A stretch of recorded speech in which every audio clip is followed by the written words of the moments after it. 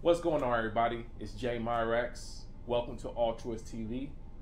I just want to thank everybody that has subscribed to my channel so far. I really appreciate all the love and feedback you've been giving me on my videos throughout the years, and I appreciate the continued support.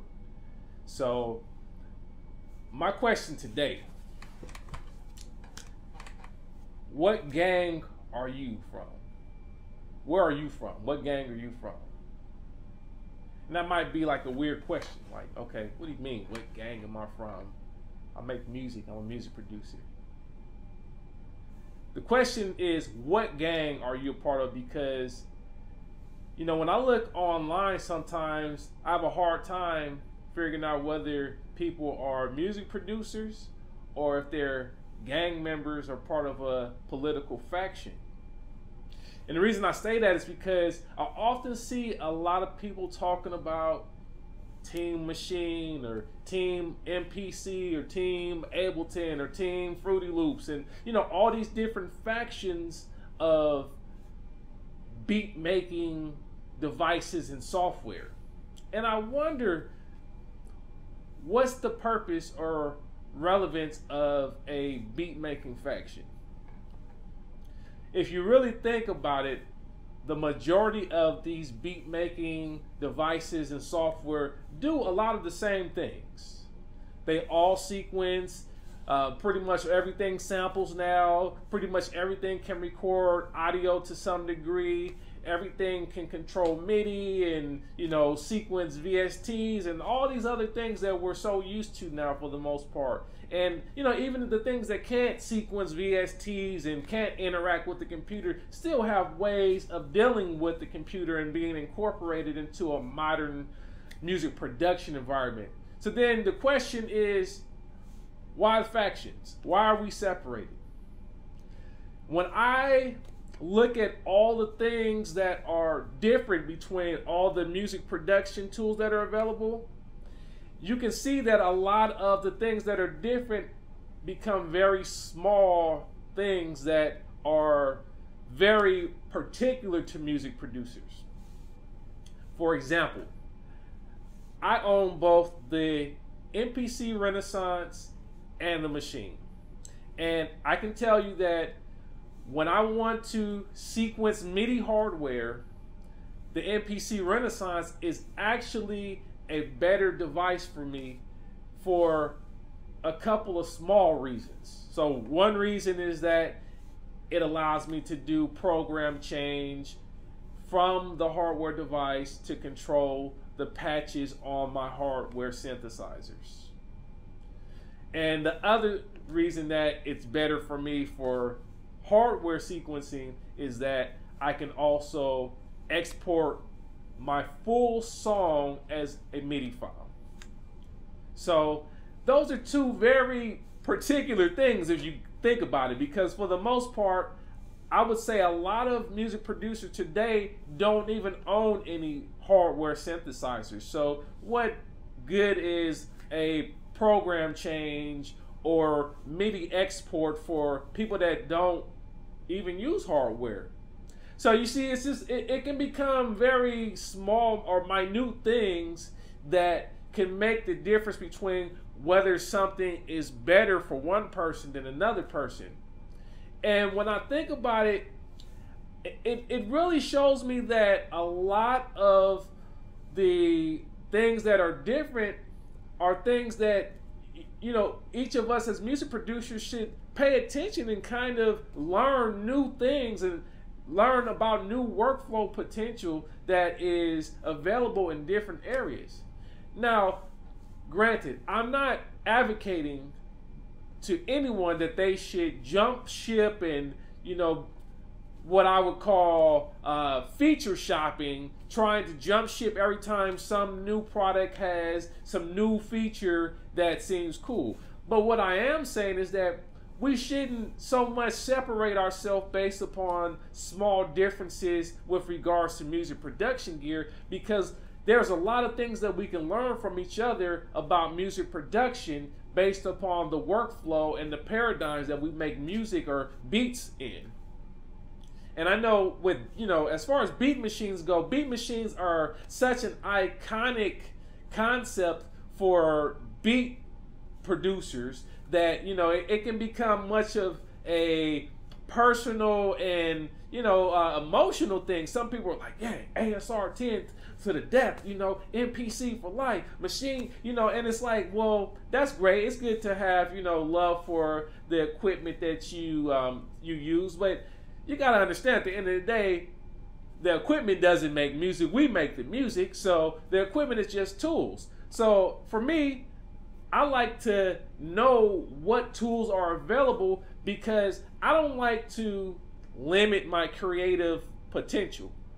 My creative potential is free, and I'm free to wander to find different tools that will allow me to fully realize the ideas that I have creatively. And different software, different hardware, different music production tools, they have different things that they're able to accomplish that will get you closer to realizing the potential of your ideas. So I like to talk to other music producers about how they work, try to just really understand where they're coming from, because I'm a student. I like to remain a student of music production. So, even when I was, years back, I used to watch a lot of, I would call electronic music producers. Maybe today you'd call them an EDM producer, but this is before, EDM was like a big thing or whatever. So I would watch, house producers and techno producers and other producers that I would see on, things like Future Music Magazine and Computer Music, and you would see them working, and they would work completely different from me. And a lot of them would use Cubase or, other programs that I didn't use. And they love those programs because of what they were able to accomplish in them. Never once, though, did I think, man, Cubase is whack, and because they're doing Cubase and they're making techno music, I'm not going to watch them. Because I learned so much from watching those guys work. I learned so much about different ideas of how to manipulate audio and how the manipulation of audio and committing to audio immediately can be beneficial as a music producer.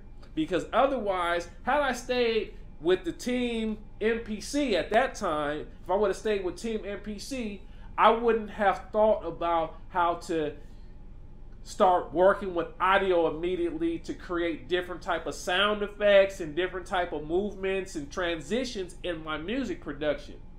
So just me being open to learning from people that work differently, that like different equipment, and just understand music production from a different paradigm, it's been, oh my goodness, it's just been invaluable for me, really.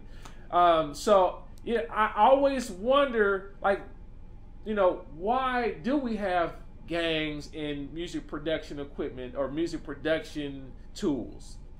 It's so much that we can learn from each other. And, this was just a short rant. I don't want to take up too much time, but I just want everybody to consider that there are so many different things that we can learn from each other. And if we're open to just talking to each other and communicating and just remaining students of music production and not so emotional or politically driven with what we're doing, we stand to really elevate ourselves and our abilities in pushing forward with technology. Because at the end of the day, I feel that so many of us are only using technology and all the tools that are available at a bare minimum level. Now, I'm not saying that all of us are using it that way, because some of us are doing an excellent job at really taking the best aspects of what's available and pushing forward music with those things. But then when I check online, and sometimes I notice people are also stuck within a older paradigm of beat making and music production. And I just challenge people to start thinking about the production tools that they have and maybe learning some things from others so that they can take it back into their own music production and try to apply and extrapolate upon the things that they have seen other music producers do, because we can all learn from each other. So, you know, once we start really utilizing technology to its fullest, we'll start to see music and sound possibilities expand greatly.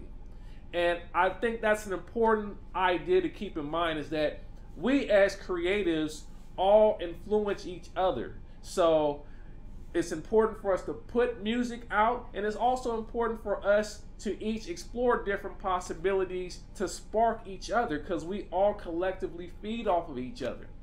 So I just wanted to share that with you guys. That's just a general rant. I may come back later and have some of my other producer buddies join in on this conversation, because it's a deep conversation and there's a lot of ideas that different music producers share. I'm just sharing with you my perspective at this point. But I hope some of you guys can feel what I'm saying, and I just, you know, I want to bring a collective of music producers together that, you know, are able to communicate with me and share ideas with me as well. So, you know, if you guys have comments about what I'm talking about, please feel free to leave it in the comment section. Even if you don't agree with what I'm saying, I'm so open to hear what you have to say. I love to learn from you, so please feel free to leave your comments. So we're going to keep this going. We're going to just keep the conversations about music production going. I'm going to continue working on beats and all the other music tutorials that you guys have come to love over the course of Altruist TV. So I thank you again for subscribing to my channel. I thank you for watching this video. And until next time, I want to tell you guys peace and God bless.